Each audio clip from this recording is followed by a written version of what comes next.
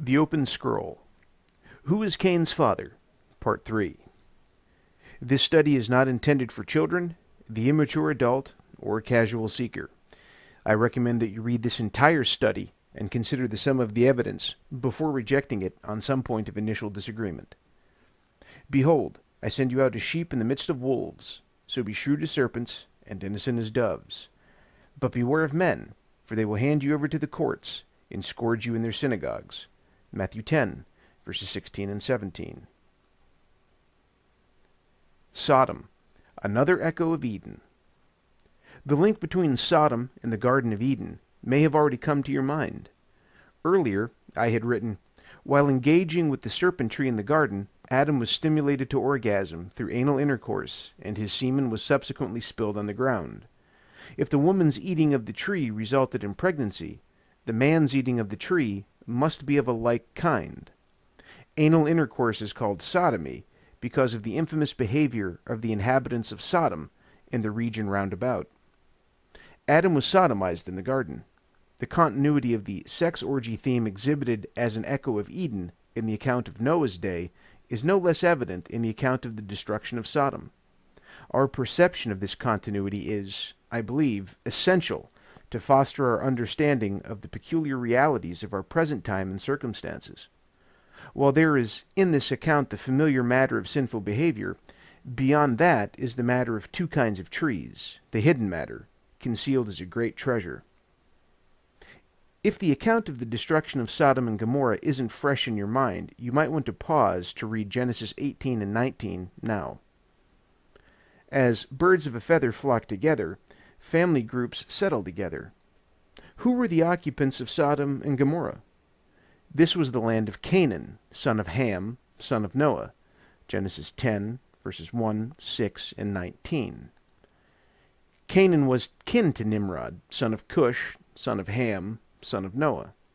Nimrod, it is said, began to be a Gibberim, about which Tom Horn and Steve Quayle have had much to say. The land of the Canaanites is where, later, in the days of Moses, Joshua and Caleb went with certain others to spy out the land after the exodus from Egypt. They found giants in the land and brought back with them what we recognize today as GM produce, genetically modified, as evidence of what they found. Later yet, Goliath, the Philistine of Gath and Canaan, would be slain by David. Do you understand how that the occupants of the land were fruit of the bad tree? The Sodomites were not Adamic, even though they had the patriarch Noah in common with Lot. How can this be?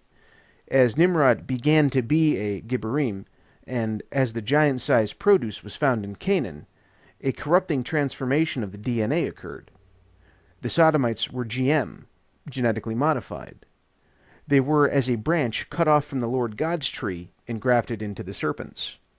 The graft was real and legitimate. The fruit of the bad tree was truly purged from the face of the ground at the flood of Noah's day, whose good seed then repopulated the earth. Yet, as the Lord God had declared to Adam about the ground that was cursed because of him, both thorns and thistles it would grow for him, truly ungodly men of the bad tree. The destruction by water brought no end to this season, which must ultimately come by fire. The Sodomites were as tares, sown by the enemy among the wheat that grew of the good seed, gathered, bound into a bundle, and burned. While no end to the season of bad fruit came when Sodom burned, this branch with its fruit was cut off. When Goliath was slain, that branch was cut off with its fruit. Yet, the cursed ground continues to bring forth cursed fruit of the bad tree. I hope you're beginning to realize how that when the fire and brimstone rained down upon the region of Sodom, the destruction wasn't targeting descendants of Adam and Eve who liked to party too much and tended to get carried away, who could maybe have gone through rehab and been reintegrated back into society. While sinful behavior is a lesson that should be learned from the destruction of Sodom and Gomorrah, the lesson that is more hidden, as treasure buried and guarded, is about trees that bear fruit, reproducing after their kinds. Fire was set to this particular branch or tree of the bad tree kind. A good tree cannot produce bad fruit, nor can a bad tree produce good fruit. Every tree that does not bear good fruit is cut down and thrown into the fire.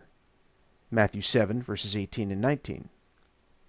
With confidence in our knowledge of the secret of the fruit-bearing trees, we can begin to recognize the more subtle clues scattered throughout the biblical text. And just as Isaiah foretold, unless the Lord God of Sabbath had left to us a posterity, we would have become like Sodom, and would have resembled Gomorrah. Romans 9, verse 29. The lust the men of Sodom had for these visitors was far beyond any desire a natural male could have for another natural male. The visitors were not males of Lot's kind, who was of like pedigree as his uncle Abraham. Neither were the men of Sodom of Lot's kind. The visitors were angels with bodies of angelic flesh that were actual first-generation beings created by the Lord God. The Sodomites' irresistible attraction to the visitors was less male-to-male in character than bad tree fruit to good tree fruit. In Noah's day, this was the essential nature of the attraction of the sons of God to the daughters of men, and, in the garden, of the serpent to Eve and Adam. The degree of attraction the Sodomites had to the visitors was beyond that even of bad tree male to good tree female, a fact that's revealed through their rejection of Lot's offer to substitute his 2 virgin daughters. Even though Lot's daughters were females of the Adamic kind and of marriageable age, who could have been used to raise up more of their cursed hybrid offspring, the men of Sodom could not be dissuaded from their goal of fulfilling their lust with the angelic flesh of the first generation of the good tree.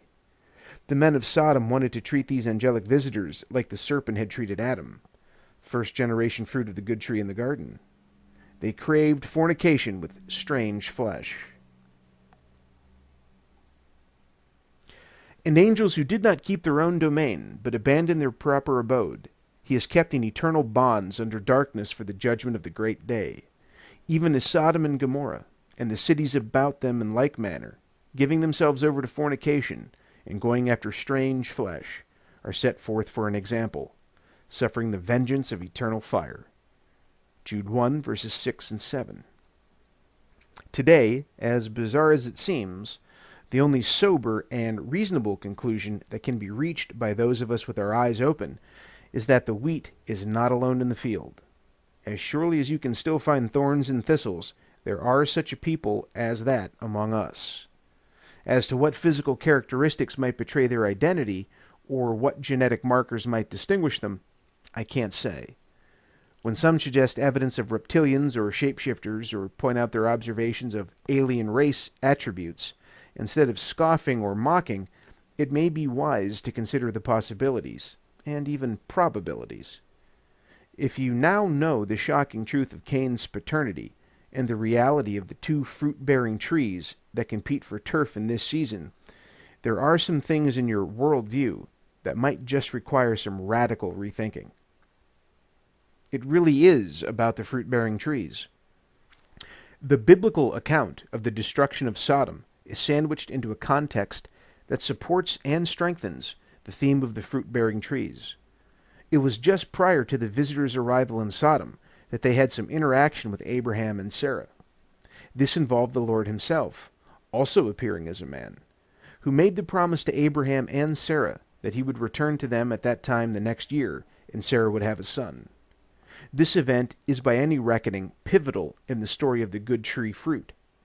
Then, just after the destruction of Sodom, we find the curious account of Lot's daughters, who had just been spared having to raise up offspring with men of Sodom, taking it upon themselves to assure that Lot's own seed would be preserved in the earth.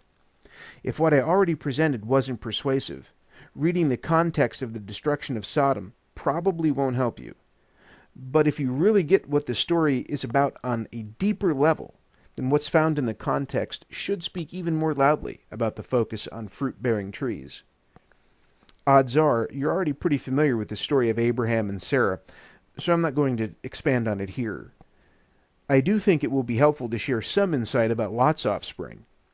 After that, I'll show you how a curious element you may have noted that's common to all 3 of these storylines suggests looking beyond the moral character of the people for key insight. The timing of the Lord's intervention at Sodom was perfect, of course. The reasons why he does things, when he does, are seldom stated directly in the biblical narrative. Yet, I've found time and again that he's pleased to grant insight into his purposes once we're able to read the clues that are so wondrously left for our discovery. Intervention was made when it was time to rescue Lot's seed, to keep the precious fruit of this tree from being cut off. And once again, we have some sidebar material that we will come back and get to after we're done addressing the main text. Here's the account of what happened after Lot and his daughters had fled to the mountain cave. Lot went up from Zoar and stayed in the mountains, and his 2 daughters with him, for he was afraid to stay in Zoar. And he stayed in a cave, he and his 2 daughters. Then the firstborn said to the younger, Our father is old, and there is not a man on earth to come into us after the manner of the earth. Come, let us make our father drink wine, and let us lie with him, that we may preserve our family through our father.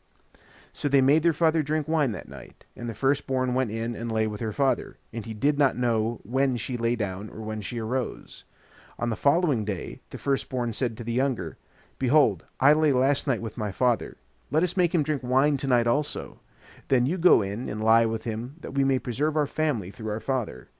So they made their father drink wine that night also, and the younger arose and lay with him. And he did not know when she lay down or when she arose.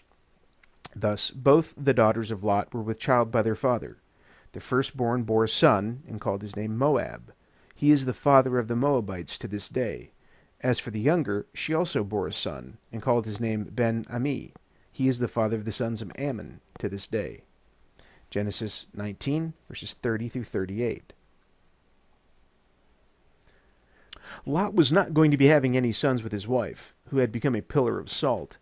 His daughters apparently had a good grasp of their situation, whose stated objective was to preserve our family through our father.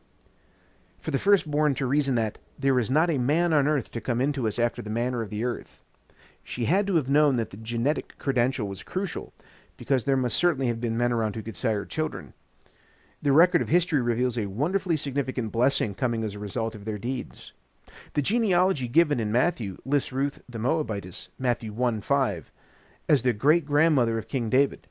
So the firstborn daughter of Lot, who conceived by her father in order to preserve the family, received the honor accorded a messianic matriarch.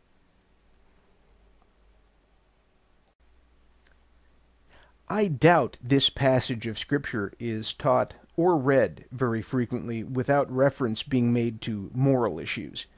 When we consider the accounts from Genesis 18 and 19 of Abraham and Sarah, the end of Sodom, and Lot with his daughters, what most of us tend to see is sin and the moral failure of people with flawed character. Sarah laughed when she heard the promise that she would bear a child. When questioned about it, she denied it, lying. The common judgment would be to disqualify her and keep looking for someone more worthy of the blessing. If we consider in the story of Lot's daughters how incest is condemned when the law is later given to Moses, and also how they had conspired to take advantage of their father by plying him with wine, our inclination is to disqualify them and any of their bastard children too. Very few of Lot's choices suggest he had either wisdom or courage in any significant amount, so in our thinking we would disqualify him from any honor due a patriarch. Yet the Lord's wisdom and judgment is far beyond ours. The way I see it, the mercy and grace we see exhibited, as though the Heavenly Father just winks at any moral or character deficiencies, draws the curious among us beyond that superficial level. Ultimately, when we come to see the enigmatic trees bearing fruit after their kinds, what is found is much more satisfying, as strong meat instead of merely the milk of the Word.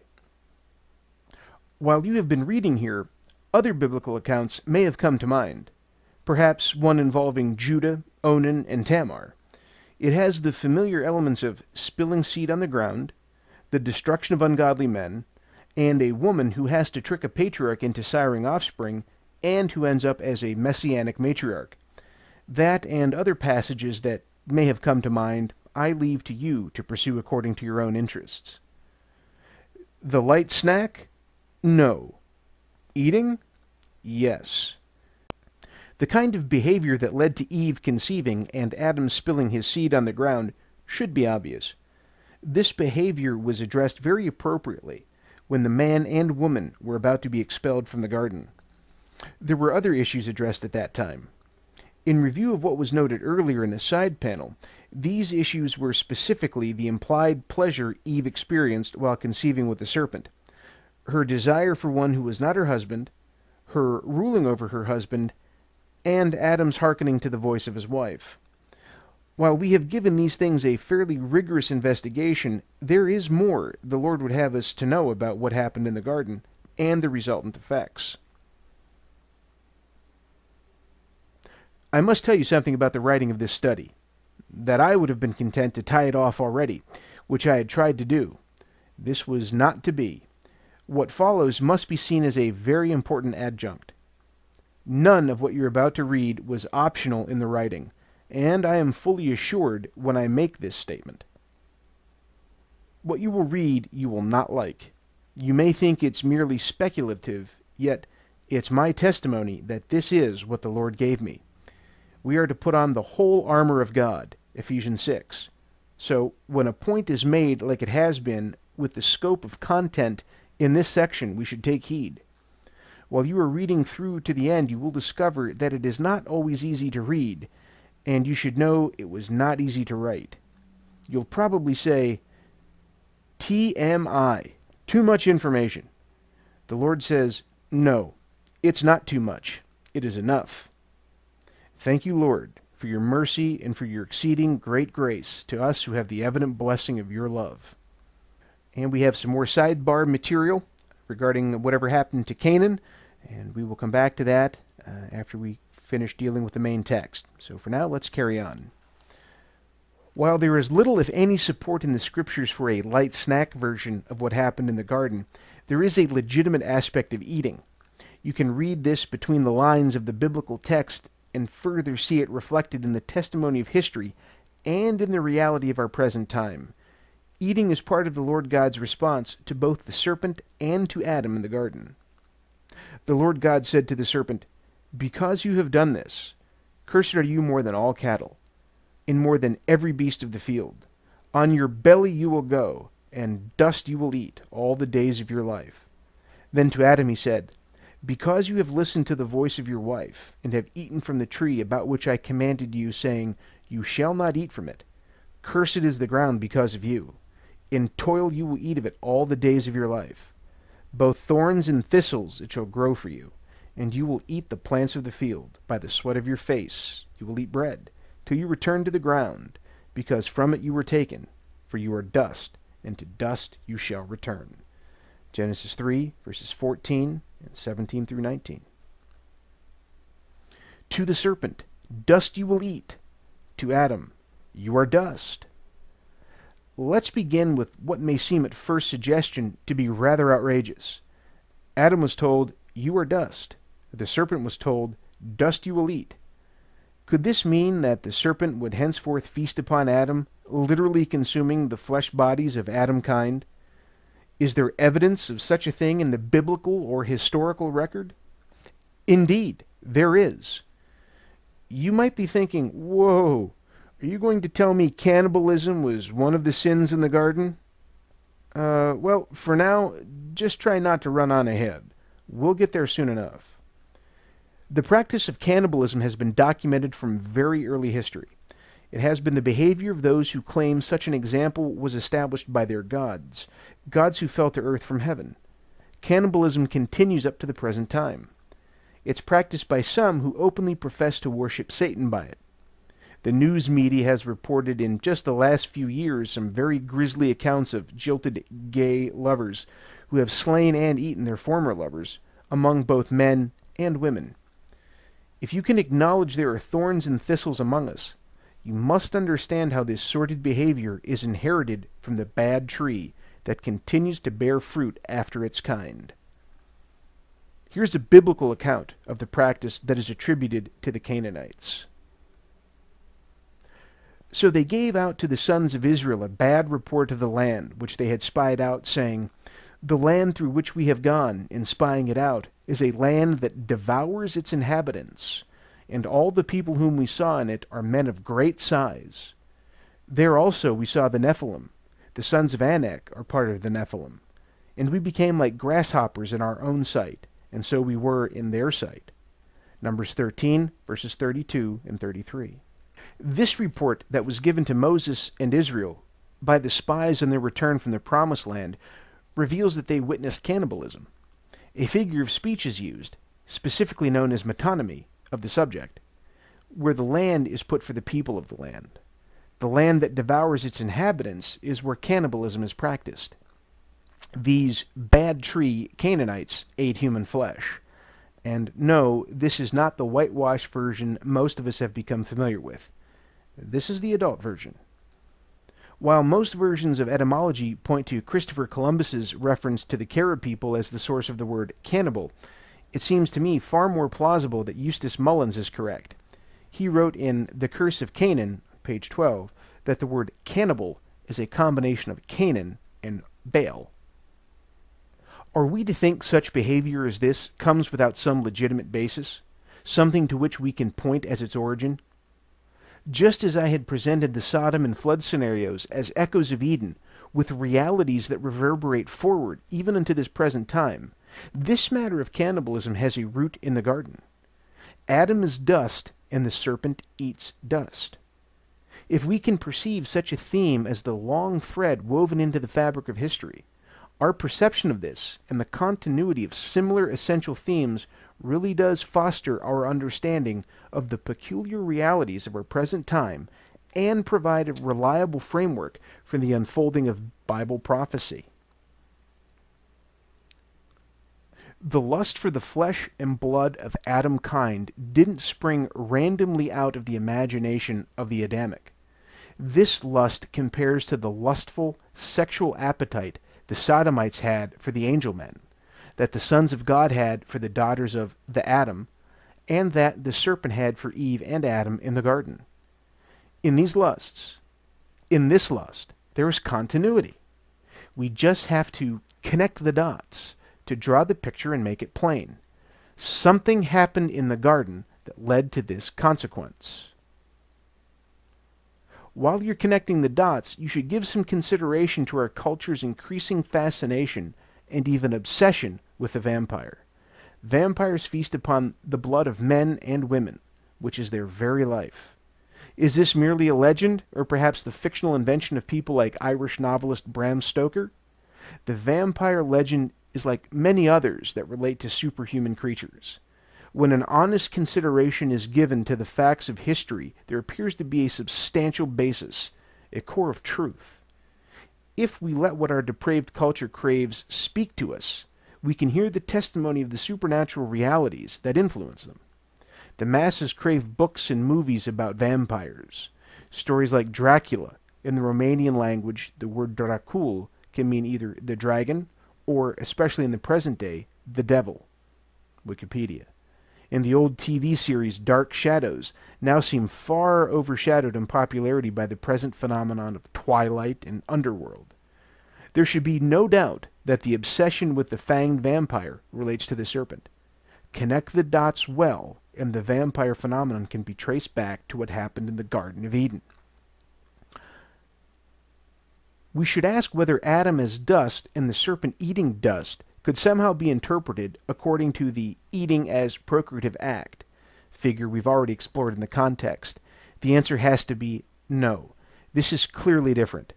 However, when we search beyond the consequence of eating dust with a view to discover the nature of the causative offense in the garden, we have to see the sex orgy activity we already know took place and consider the eating within that context. The consistent application of a tooth for a tooth judicial model suggests that the consequence of eating dust when Adam is dust is in response to the serpent eating Adam in the garden by way of oral sex. Instead of the eating of some literal apple-like fruit from a tree, we can infer that the sex orgy included oral sex between the serpent and Adam. since this is an element of the address to the serpent that relates to what was addressed to Adam. This is, in a manner of speaking, the eating of the fruit from the tree, when such is understood in the context of sexual reproduction. It's no great secret what men do with men, and sodomy is not the only practice. Take another look at what Michelangelo painted of this scene. From part 1 of this study, we observed how Michelangelo had painted a very astute representation of the deep primal imagery of the serpent tree DNA identity. Take a long and considerate look at it again. Did he or his patron, Pope Julius II, believe oral sex was practiced in the garden?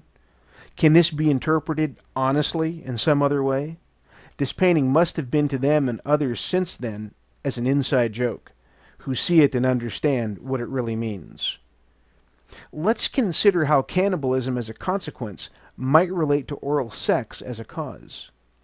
If the seed of one is consumed by another, it is as though the progeny represented in that seed is consumed. This concept is biblical and is described for us in the 7th chapter of the book of Hebrews. And, so to speak, through Abraham, even Levi, who received tithes, paid tithes, for he was still in the loins of his father when Melchizedek met him. Hebrews 7, verses 9 and 10. There is in this principle a connection between the consumption of a man's seed and cannibalism, because the progeny can be considered to be in the loins of the father. You see, Abraham fathered Isaac, who fathered Jacob, who fathered Levi. It is considered that Levi was in the loins of his great-grandfather, which is to say that progeny is represented in the seed of man. If the seed that was passed from Abraham to Isaac had instead been consumed, it would be as though Levi were consumed. Did the serpent eat Adam's seed in the garden? If not, for what reason did the Lord God condemn the serpent to go on his belly eating dust? You're welcome to believe what you want about the activity in the garden. If you deny the presence of the dots or refuse to connect them, you'll have no legitimate answers at all to the hard questions that beg to be asked. Adam, too, is condemned to eat. The serpent was not alone in being condemned to eat something. Adam was condemned to eat of the ground, in toil. He was also condemned to eat the plants or herbs of the field, and, by the sweat of his face, to eat bread. Did Adam engage in oral sex with the serpent, consuming his seed? Adam had eaten of the tree, and according to the customary tooth-for-a-tooth equation, he is condemned to eat. The Lord God said to the serpent, "Because you have done this, cursed are you more than all cattle, and more than every beast of the field. On your belly you will go, and dust you will eat all the days of your life." Then to Adam he said, "Because you have listened to the voice of your wife, and have eaten from the tree about which I commanded you, saying, 'You shall not eat from it,' cursed is the ground because of you. In toil you will eat of it all the days of your life. Both thorns and thistles it shall grow for you, and you will eat the plants of the field. By the sweat of your face you will eat bread, till you return to the ground, because from it you were taken, for you are dust, and to dust you shall return." Genesis 3, verses 14 and 17 through 19. There is no element here that, to me, suggests cannibalism for Adam kind, as comparing to the serpent eating the dust Adam. The thorns and thistles have been shown to represent the serpent's offspring, but it must be noted that Adam wasn't condemned to eat them. The consequences due to Adam's engagement with the serpent are such that he was condemned to die, receiving the sentence of mortality. He was also condemned to eat of the ground that was cursed because of him, eating the plants of the field and bread, with a distinct emphasis placed upon the effort that would be required of him. Whether we should infer that the sentence of death might be strictly due to the act of sodomy, and the eating due to oral sex, I cannot say. Neither can I say how much weight might be assigned to the sin of hearkening to the voice of his wife. Should we infer that Adam ingested the fruit of the tree that was of the kind that caused Eve to conceive? I think we can avoid such an inference if we can reject the sex orgy version altogether, or if we can deny that the 3 instances of eating that Adam received in his sentence relate to the literal ingestion of the food that sustains physical life, and also reject the applicability of the judicial model I've proposed. But then, what are we left with but no answer at all? If there were another legitimate way to interpret the scene in the garden that wasn't a sex orgy version, I'd like that very much. However, when you see what becomes so obvious, you cannot unsee it. The sex orgy version, as unappealing to refined sensibilities as it is the singular version to which the evidence points. Can't we find some reasonable alternative here? Perhaps something so simple and appealing as Adam having actually eaten some apple-like fruit from a common orchard-like tree? Well, that's the approach that has been taken by most folks for a very long time. If you can make that work for you with all honesty and integrity, well, good luck with that. While oral sex doesn't contribute to the propagation of a fruit-bearing tree, the effects going forward in time are nonetheless evident in the earth. From one perspective already addressed, cannibalism has been and continues to be a reality. The associated vampire component that represents the thirst for human blood has reached the point of phenomenal popularity. I don't know of any explicit account of oral sex in the Bible beyond the garden scene to highlight as an example to present relative to Adam's sentence, and neither do I know what we might reasonably conclude from any knowledge of cultural trends in past or present times. However, I do know that the serpent loves to exalt himself, boasting of his conquests and flaunting his wicked activities, and through this I see what may be interpreted as boasting about oral sex. As I share this with you, I think you'll agree that what we see makes little sense unless there's something important being pointed to beyond oral sex simply for its own sake. Since the time when I began to blog about the meaning of occult symbols, I became more and more aware of the instances of the number 69 and the imagery of 69 and the context in which they appear. The number signifies oral sex through the graphical arrangement of the digits as heads and bodies, one as an upside-down version of the other. This is also the imagery of the very popular yin-yang symbol. The 69 also appears on the Masonic Royal Arch as engraved upon the keystone. While these can certainly be interpreted otherwise, occult symbols have more than one valid meaning. No additional layers of meaning invalidate the reference made to oral sex. Because the Lord has been bringing instances of symbolic reference to oral sex to my awareness time and again, I've perceived the familiar pattern where the Lord prompts me to formulate and ask a specific question. This is the question he intends to answer. Soon enough, as I gather sufficient data, and then become consciously aware of this situation, he answers. Until the Lord brought me to finally consider oral sex as an activity taking place in the garden, and I followed through with the effort of presenting the full scope of it, I had no such answer, because even the question had not yet been fully formulated. Now I'm learning what he wanted me to know.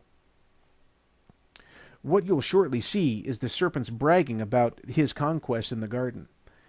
This boast of what's behind the 69.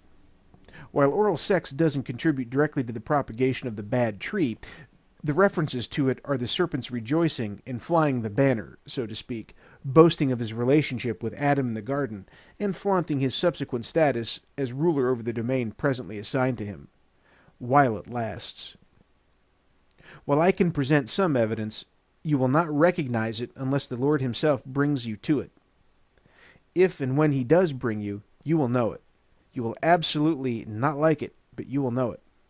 You may want to reread this paragraph.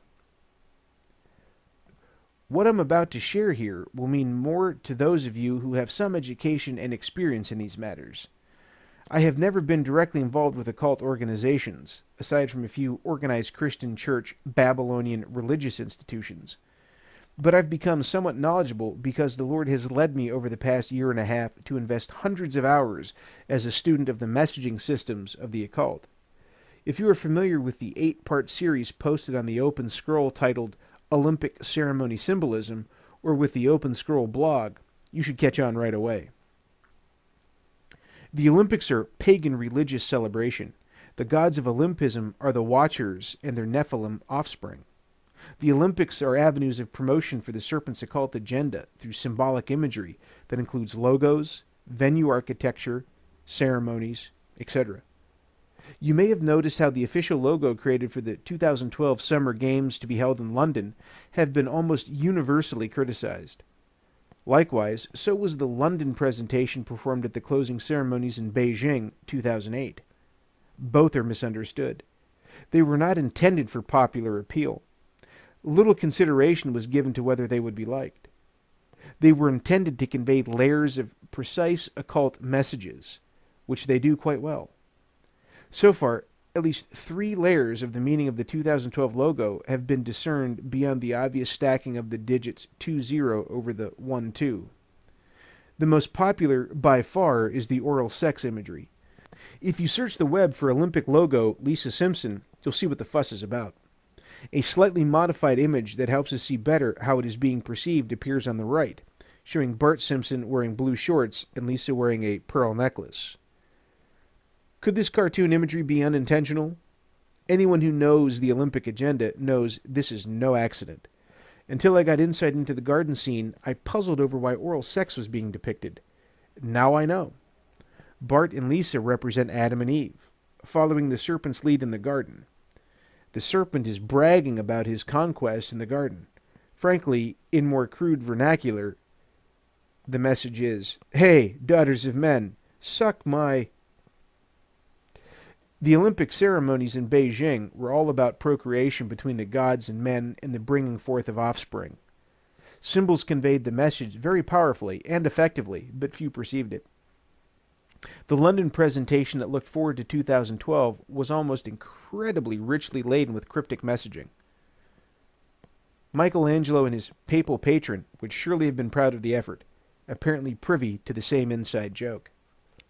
For me, the validation of my having finally discerned what the Lord was showing me came as I wrote out what I had learned, then visited Safeway.com, where I had been led to get an image of their current logo and branding. When I saw it, although I had seen their logo many times before, this time something very dramatic happened. Heavy grief came over me. It was immediate, very heavy, and I understood it.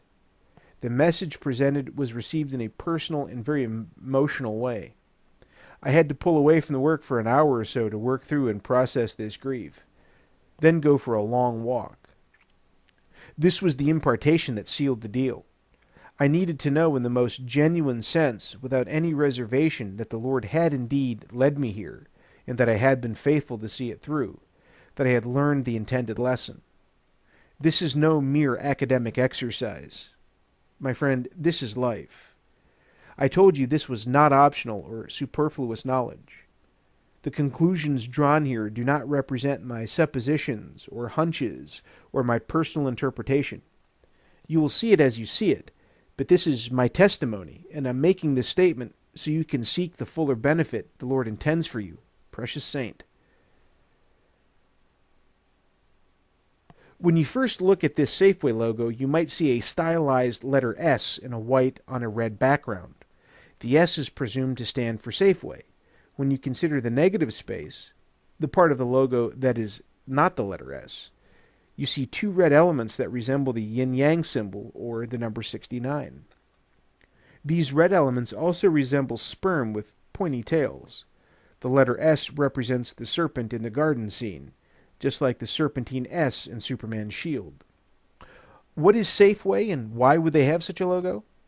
It's a large grocery store chain where Adam Cain goes with what he toiled for with the sweat of his face to get the plants of the field and bread that he will eat. This will sustain him until he returns to dust, because these are, as declared by the marketing slogan, ingredients for life. The red sperm 69 message is being broadcast. Do you perceive the message? A reader notified me about the UK branding of Safeway, defunct since 2005, and their slogan that expresses the same innuendo. Lightening the load. Load is slang for ejaculate. Sure, there's some room for plausible deniability here, with this and every occult branding. But let's not be naive. Let's be wise as serpents, but harmless as doves. This is no call for a corporate boycott, just a call to alertness. See what you're looking at. Really see it for what it means. The devil is bad. God is good to reveal this to us. who need to know what goes on in the enemy's camp and what is plotted against us. Consider the kind of weaponry fashioned against us in this mighty warfare that's being waged for our souls. Grow up, become mature, and put on the whole armor of God. When next you read Romans 1 and the book of Jude, read with a mature and sober perspective that acknowledges the two fruit-bearing trees and the way of Cain. That concludes the main text. Now let's address what's written in the sidebars. Moab, the son born of the union of Lot and his firstborn daughter, is in the messianic lineage through Ruth, great-grandmother to King David. The two genealogies given in Matthew and Luke bear testimony about the importance of the ancestry of Mary, who conceived of the Holy Spirit and brought forth the Messiah in due time. Following the line of progeny from Adam and Eve to Seth, and so on, until we arrive at Mary, we can chart the course of the fruit of the good tree. There is sometimes one line, and sometimes there are two in this tracing.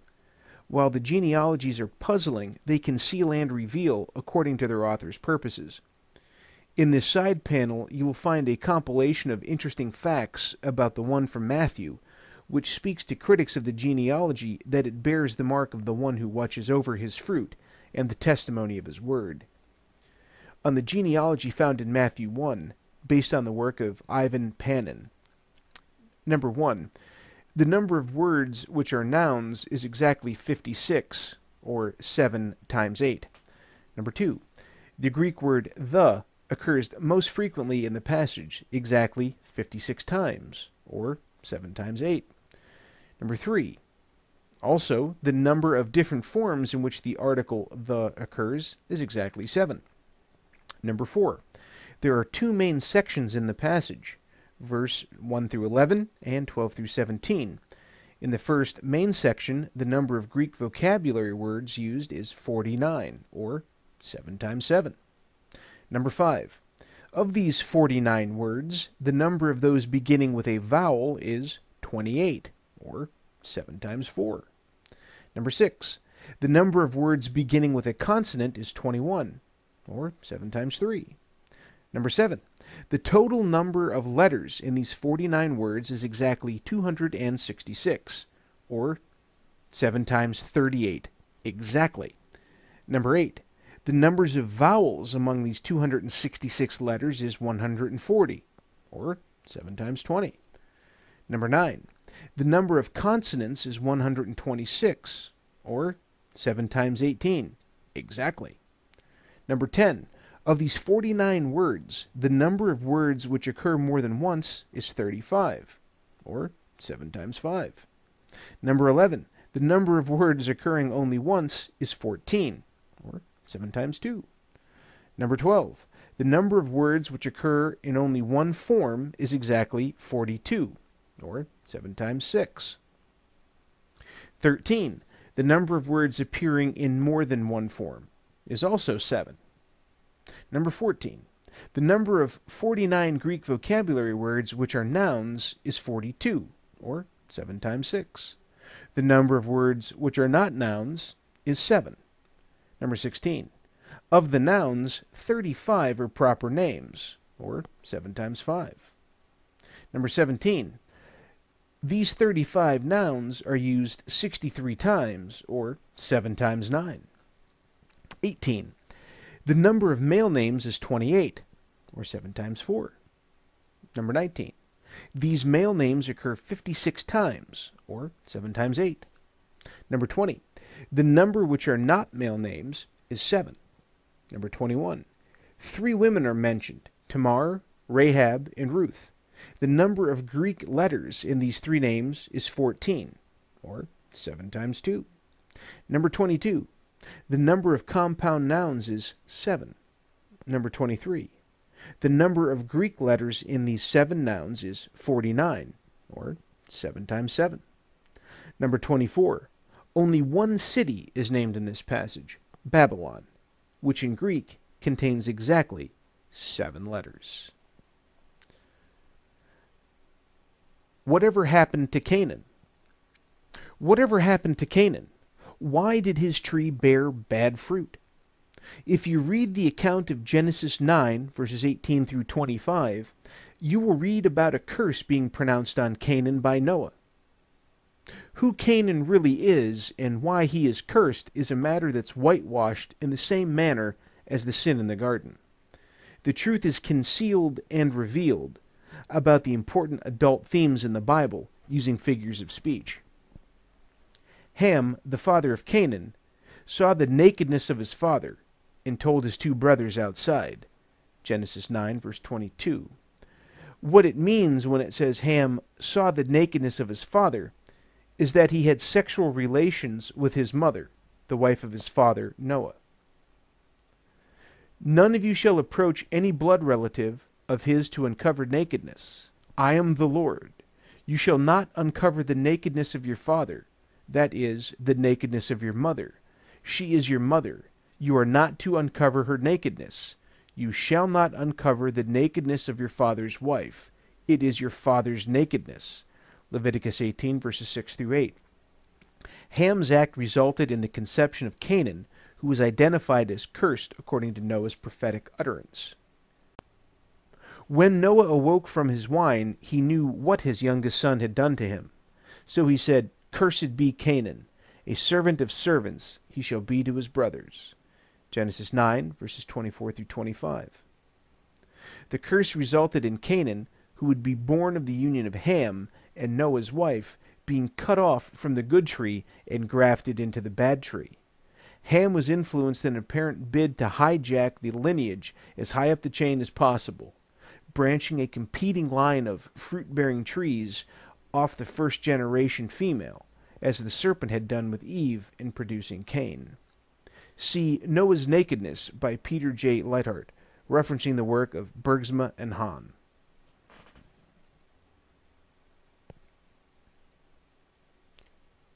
How could Ham sin like that so soon after the flood? How Ham could have done such an evil deed so early in the season following the flood is a curious matter. The influence that inspired and motivated Ham to procreate with his mother had to come from somewhere. The ability to raise up fruit that would be grafted into the bad tree had to come from somewhere. From part 2 of this study, it was revealed how Genesis 3:18 is a prophetic declaration that thorn and thistle men would be brought forth from the cursed ground for Adam for the full duration of his abiding in the dust body. Even though the surface of the earth was purged of the seed of the serpent by the flood, the promise assured their return with little delay. In the post-flood age, the serpent seed must be brought forth in the same manner as before the flood, through procreation with the daughters of men. In the garden it was the serpent tree with Eve, and afterward the fallen angel sons of God with the daughters of men. The thorns and thistles must be brought forth, and another sire would be required. Hath not the potter power over the clay of the same lump to make one vessel unto honor and another unto dishonor? Romans 9, verse 21. Ham may have been made from the same lump of clay as his brothers, but he was somehow made unto dishonor. How did this come to pass? It's easy to understand how people are who and what they are because of what's inherited from their parents, genetically. It's harder to understand how we're not simply as we were when we came into the world. What we now know from scientific study is that our genes change over time due to viral and other factors. Could Ham have mutated somehow? In the biblical narrative, immediately before we're told of Ham's sin, we're given what must be considered a clue. Then Noah began farming and planted a vineyard. He drank of the wine and became drunk, and uncovered himself inside his tent. Genesis 9, verses 20 and 21. Some years must pass before a vineyard matures and yields grapes. More time must pass before the grapes can produce alcoholic wine. During this season, the food brought with Noah and his family on the ark ran out, and they began to eat what grew from the ground. The ground had recently been purged by the flood, but yet was, in fact, no less cursed than it had been before the flood. The flood did nothing to change the status of the cursed ground, or the promise that it would produce for Adam a thorns and thistles people. During this season, Ham also ate of the cursed ground. This son of Noah, who was perfect in his generations, produced Canaan, who was specifically cursed, but Ham also begat Cush, who brought forth Nimrod. It's in the biblical account of Nimrod where some light appears to be shed on what happened to Ham. Cush hath begotten Nimrod. He hath begun to be a hero in the land. He hath been a hero in hunting before Jehovah. Therefore it is said, as Nimrod the hero in hunting before Jehovah. Genesis 10, verses 8 and 9, Young's literal translation. As Tom Horn points out, Nimrod didn't start out life as a hero, a giant, or a Gibborim. He began to be, genetically changing, mutating. It seems likely to me that by a similar dynamic, Ham came to be inspired, motivated, and enabled to begin fulfilling the promise of Genesis 3:17, as suggested in the clue offered in Genesis 9:20. Ham was the chosen vessel through whom those prophetic words would begin to be fulfilled in the new age. I believe environmental factors had a role to play, and I'm also convinced that choices made about obedience, about sin, have an effect on one's DNA. Have you ever noticed the difference in appearance between those who habitually practice sinful deeds and those who habitually practice good deeds? It does not seem at all likely that Ham just woke up one day with the idea of procreating with his mother, then just followed through. Over time, Ham changed. Beyond the environmental factors and those due to choices Ham must have made, it seems likely to me that there were also certain genetic factors that were present from birth, and that it was the sum of all these that brought Ham to uncover his father's nakedness and become the father of a more than one line of bad tree fruit. That Noah was perfect in his generations we know, because the Bible declares it. Whether Noah's wife, the mother of Ham, and Canaan by Ham, may have had genetic corruption that transferred through her 23 chromosome contributions is not something I can say with certainty, but it seems likely. If she was not as Noah was, perfect in her generations, there is certainly the potential for corruption in her children. As I was taught genetics, the male who contributes the Y chromosome determines the blood and therefore the soul component.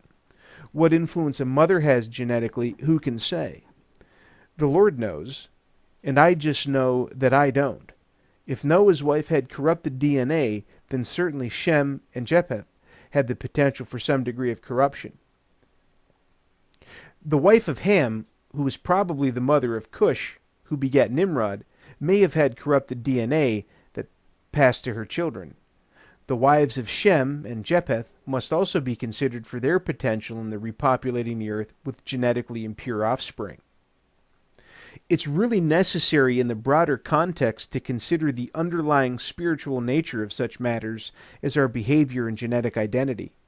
There is always the matter of legality to be considered, which establishes the relationships and domains of the supernatural agents involved. For, truly, we wrestle not against flesh and blood, as it is written in Ephesians 6, but against spiritual entities who have appointed domains of activity and authority. Angels and demons that can and do manipulate matter have a role to play in who does what and becomes what, ultimately according to the will and purposes of the sovereign God. Ham, a vessel of dishonor, made from the same lump of clay as his brothers, after eating what grew from the cursed ground for a season, decided to procreate with his mother. Thorns and thistles were going to be produced for Adam. The Lord God made provision for his word to be fulfilled. This concludes part 3 of Who Was Cain's Father? Thank you for listening.